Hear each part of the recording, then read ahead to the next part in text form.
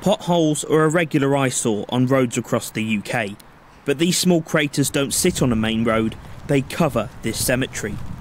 This is Yardley Crematorium and Cemetery, where a stretch of the access road used by hearses and visitors has been almost destroyed, with 90 potholes. Community campaigner John Gilmore first reported the problem to Birmingham City Council after visiting his nan's grave at Christmas. He has fond memories of the woman he called his second mum and feels the state of the road is disrespectful to those who lay to rest. It's heartbreaking, really, to see it like this when families and relatives come to pay their respects to their loved ones, and this can be the closest place where they feel close to their relatives.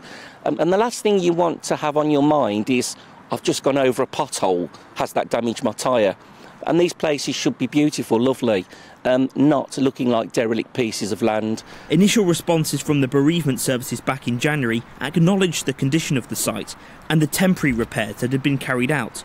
They also pointed John to badger activity for being a reason for a lot of the damage to the graveyard.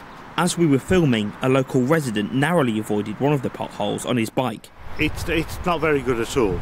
It certainly has got more potholes than I thought it had, and it needs something to be done with it. You don't realise just how bad it is until you actually come up here, especially on something like a bicycle. With months having passed since the initial contact was made, John Gilmore worries the state of the cemetery is part of a wider problem.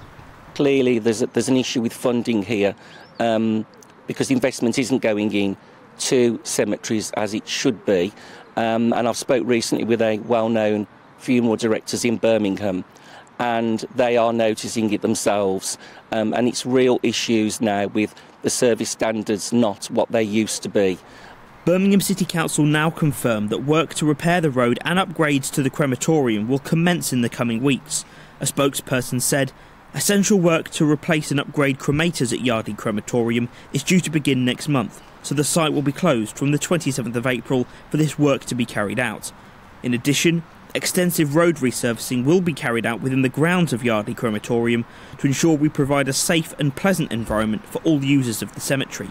For John, remembering and celebrating his nan's life will continue, and until the eyesores of this cemetery road have been properly repaired, so too will his campaign. Jack Carson, GB News, Yardley.